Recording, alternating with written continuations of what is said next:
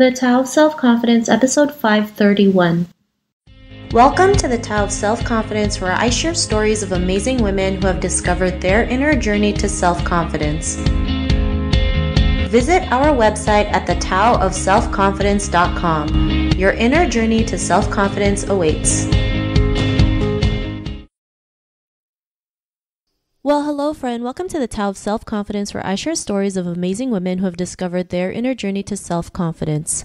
I'm your host today, Sheena Yap Chan, and today I have a phenomenal lady on the show today. She is a multi-award-winning cake artist and the founder of Leong Cake Design, and I'm really excited to have her on today to share her story with us on self-confidence. So without further ado, I'm going to introduce you to Leong. Karen, how are you today? Maybe you can fill in a little bit more about yourself to the listeners.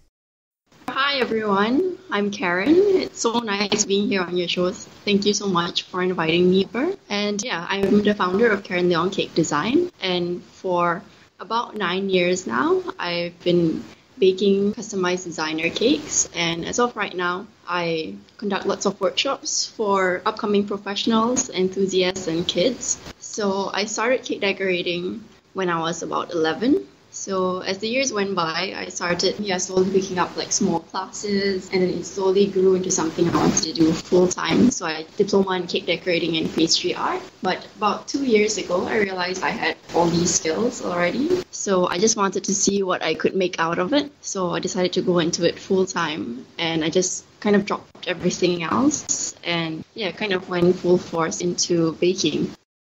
Awesome. Well, thanks for sharing that. And it's crazy how you started it as a hobby, when you were a kid, and look where it can take you. So I think that's amazing. And Karen, what's your cultural background? Well, I'm Malaysian Chinese. Yeah. Thanks for sharing that. And what would be your favorite self-confidence quote? I don't really have a favorite quote. I think, it changes a lot from time to time. But something that has really stuck with me, I guess, ever since a very young age, because I've always read up on like self-help and things like that. And I came up to the realization that my life, at the end of the day, is in my hands. I can't really rely on the people around me or my environment and kind of like, trust that to turn me into the person that I want to be. So wherever I want to go with life and whatever I want to achieve, at the end of the day, it's in my hands. Yeah. To just mold and shape it into what I want to be.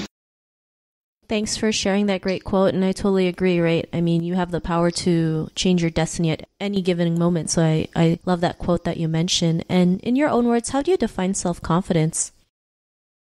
I think it's just the ability to be able to believe in yourself and your goals and your visions and your dreams, and having the strength or the confidence to turn it into the reality of who you are and what you want to do. Yeah.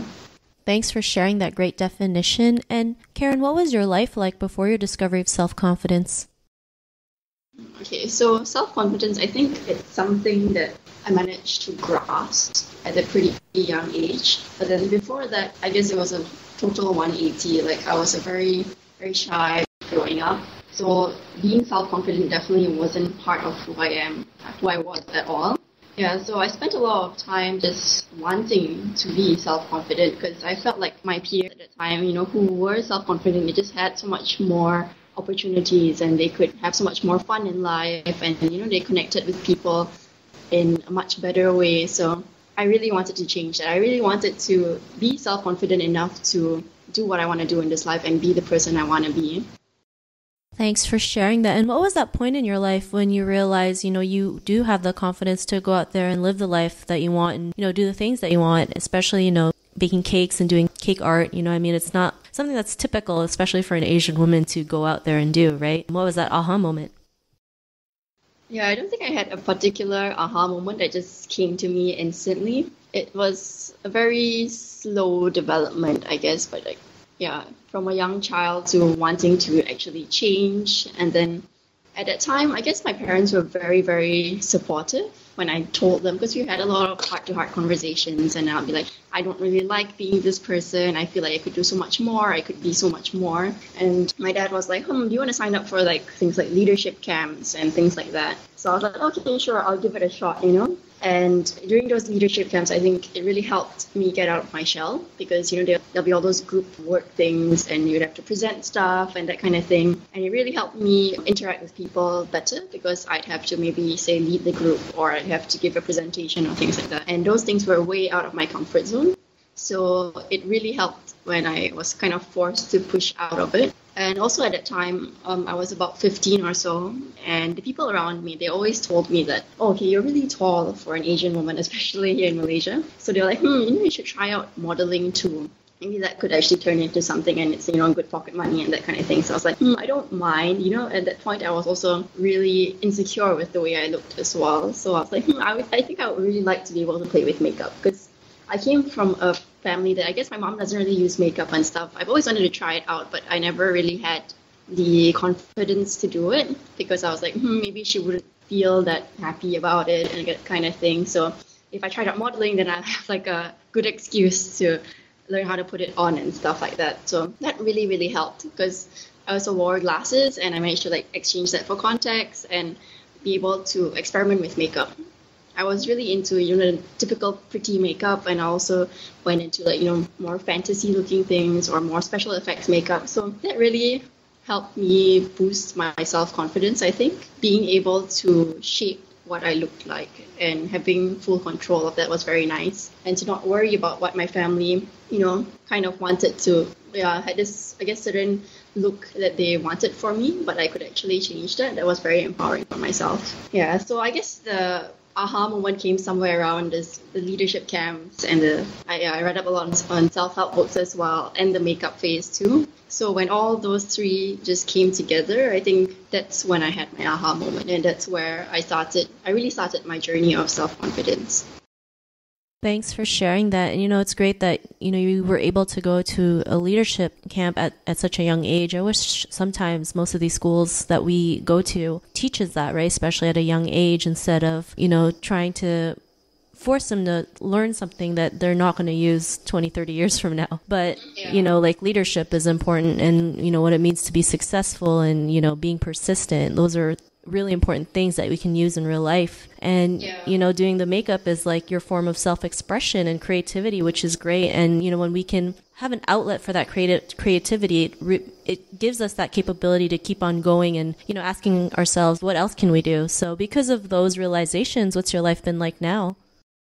I guess for me currently, I wouldn't say self-confidence is really something I think about almost every day because I guess almost anything that I want to put my mind to, I feel like I'm capable of doing it and I'm capable of just walking out the door and being the best self I can be because, I don't know, I feel like I can just, be that person that I want to be now. There's nothing really blocking my way, in being that at all. So I think that's very, very nice, knowing that you can just be your best self every day.